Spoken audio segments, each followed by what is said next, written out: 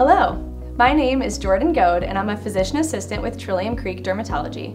Today I'm going to discuss cold sores, also known as fever blisters or herpes simplex. Cold sores are caused by the herpes simplex virus and is a common infection in both children and adults. A cold sore typically presents with prodromal symptoms of burning and tingling, followed by a cluster of small vesicles that persist for 5 to 10 days. Some people also experience a mild fever or fatigue. Recurrent flares are common and can be triggered by trauma, sunlight exposure, illness, and stress. Over-the-counter treatments, such as Abreva, may shorten the duration of symptoms but do not cure the virus. Wearing a protective SPF lip balm when exposed to sunlight may help prevent flares. We can prescribe medications that can shorten the duration of a flare and reduce the frequency of outbreaks.